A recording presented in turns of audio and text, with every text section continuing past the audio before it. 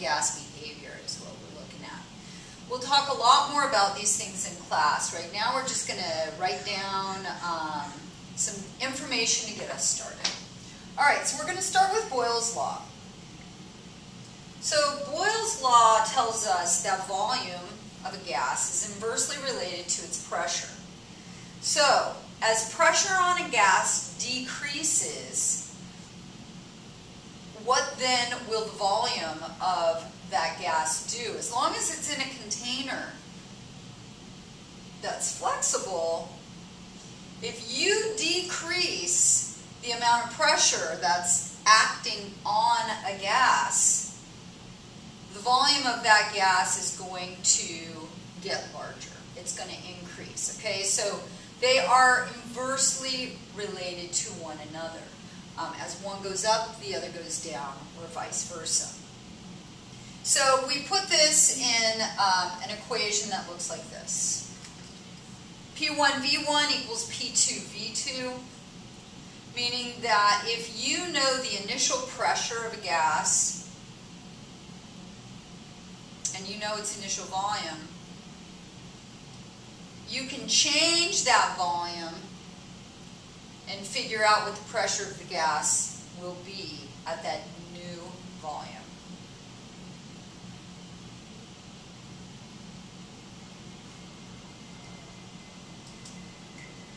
So let's do a problem with this. What is the resulting pressure when 25.3 liters of gas at 3.2 atmospheres is compressed to 15 liters? So what's going to happen to the pressure of this gas if its volume is 25.3 liters to begin with, and then we squeeze that gas down to a 15-liter container? What's going to happen to its pressure? Well, if its volume is decreasing, what's its pressure going to do? Its pressure is going to go up. So we should end up getting an answer that is going to be greater than 3.20 atmospheres. So if we look at this formula, when 25.3 liters, so this is going to be our V1. This is going to be our V1. This is going to be our P1. And our resulting volume is going to be V2. So we're just going to plug and chug. We're just going to plug this thing in. So we've got 25.3 liters multiplied by, oh, I shouldn't confuse you like that.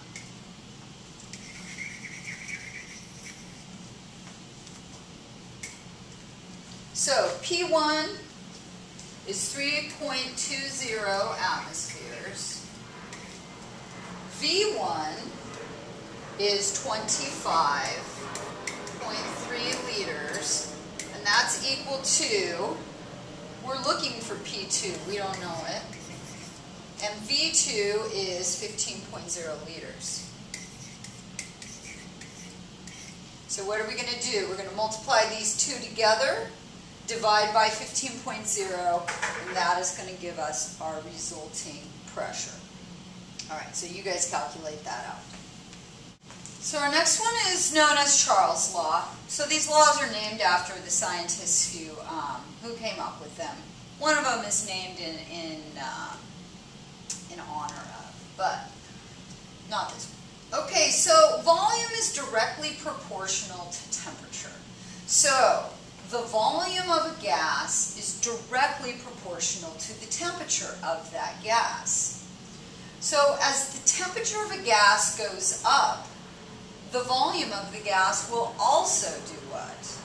It will also go up because they are directly proportional to one another, meaning that as one quantity increases, the other quantity increases, or as one quantity decreases, the other one decreases. Okay, so what can we use? What formula can we use to do these kinds of problems? Well, what we will be looking at is V1 over T1 is equal to V2 over T2. Okay, so volume 1, temperature 1, volume 2, temperature 2. Now the thing about volume and temperature, well, temperature specifically, is that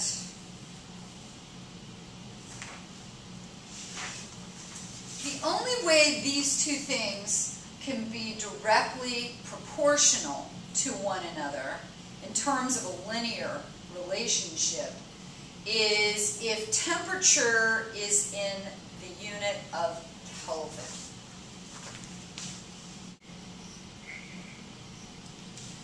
Okay, so let's talk about this unit, Kelvin. And I'm going to show you guys a really interesting graph tomorrow in class. So the volume of a gas extrapolates to 0 when the temperature is 0 Kelvin. So if we take some data of various gases and we continue to decrease the temperature, decrease the temperature, decrease the temperature, what we find is that all gases meet at the same origin, which is 0 Kelvin. 0 Kelvin is also known as absolute zero. We've been unable to reach absolute zero on Earth. Those scientists work hard to try to do that. All gas law problems use Kelvin as the unit because that's the only way that we get a linear relationship between volume and temperature, is if we use the Kelvin scale. So 0 Kelvin is equal to 273 degrees Celsius. So if we want to do some converting from Kelvin and Celsius, if you have a temperature given in Celsius and you want to convert that to Kelvin, you're going to add 273 to it. So we've got 25 degrees Celsius here. What is that in Kelvin? It's extremely straightforward. There's nothing tricky about this, people. So we've got 35 degrees Celsius, and in order to change that to Kelvin, we are going to add 273.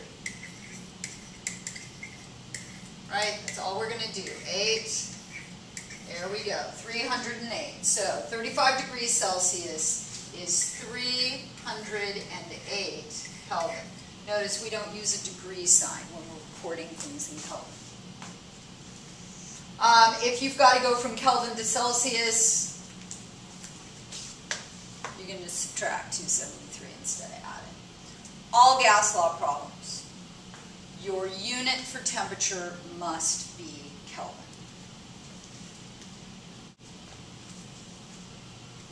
Guy-Lussac's law. Guy-Lussac's law relates pressure and temperature. The two quantities are directly proportional in terms of gases. So as the temperature of a gas goes up, because they're directly proportional to one another, as the temperature of a gas goes up, the pressure of the gas does what? The pressure of the gas increases as well. And so if we're going to work problems relating pressure and temperature, we are going to utilize a formula that looks like P1 over T1 is equal to P2 over T2. The pressure units don't matter in these cases, in these individual gas laws. You could use torr, you could use millimeter of mercury, you could use ATM, doesn't matter. Temperature matters though.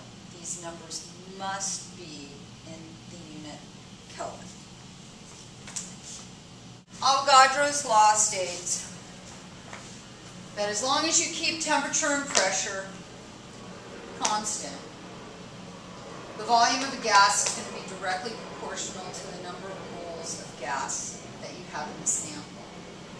So, because they're directly proportional, as moles, or the number of particles, the number of pieces of gas molecules that you have, as the number of particles increase, the volume of that gas is also going to increase.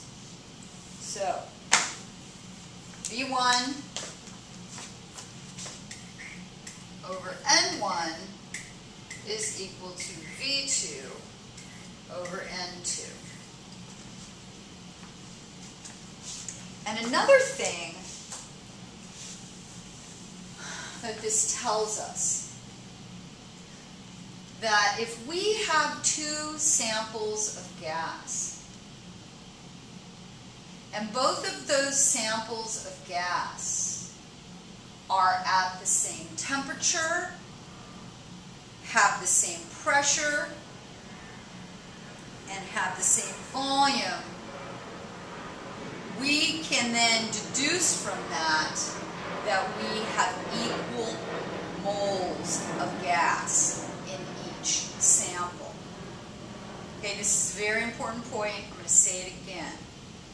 If you have a couple of different samples of gases, and those two samples have the same temperature, the same pressure, and the same volume, then we can deduce that they have equal numbers of moles of gas in that sample. You will see that idea in numerous different contexts. This one, you guys, is the culmination of all of the gas laws. And this is the ideal gas law. And it describes the behavior of gases under ideal conditions. We will only deal with ideal conditions here for the majority of the chapter. Now, non-ideal conditions would be if the volume of the gas is very, very tiny. And then some things begin to occur with the gas that don't occur when the gas has plenty of volume to move around in. So, but we'll deal with that at the end of the chapter. So the ideal gas law, here is the thing that is going to relate the behavior of gases mathematically. PV equals nRT. And basically, you guys, if you know this, you can go back and you can set up any of the other relationships that we've talked about. For instance, P1V1 is equal to P2T2. Note, they are on the same side of the equation. P1 over P1 over T1 is equal to P2 over T2, right? They are on opposite sides. V1 over T1 is equal to V2 over T2. They are on opposite sides of the equation. And the same thing in terms of relating numbers of moles to pressure and actually numbers of moles to volume as well, if we're keeping pressure and temperature constant. Okay, so what do each of these things mean? Well, P is pressure. And in order for this thing to actually work out correctly, we've got to be very careful with our units, and you'll see why at the end. So, P is for pressure, and when we're using the ideal gas equation, we must use ATM as our pressure unit. V is volume, and we must use liters if we are using the ideal gas law, the ideal gas equation. Our unit for volume has to be liters. Otherwise it doesn't. If we're just using V1 over T1 equals V2 over T2. We could use mils, milliliters, or liters, but not here. N is the number of moles. T T is temperature in Kelvin, so always, always, always, when we are plugging into gas laws, we're using our unit K, Kelvin. And last but not least, we have this thing R. And R is the universal gas constant. And its value is 0.0821. Note its units, liter atmospheres per mole Kelvin, or per Kelvin mole. So that's the reason why we have to be very precise in terms of what units we're plugging into the equation, because if they don't match the units of the universal gas constant, right, we're not going to have anything canceling out, and that universal gas constant is not going to relate the quantities to one another. So R is like pi. It is a quantity that universally relates one quantity to another. So pi relates the circumference and the diameter of a circle. Am I right? Is that what it does? I'm pretty sure that's what it does. So we always have to use pi in order to relate the circumference and the diameter of a circle. And it's the same thing with the ideal gas equation. We use R to relate pressure with volume with number of moles and temperature.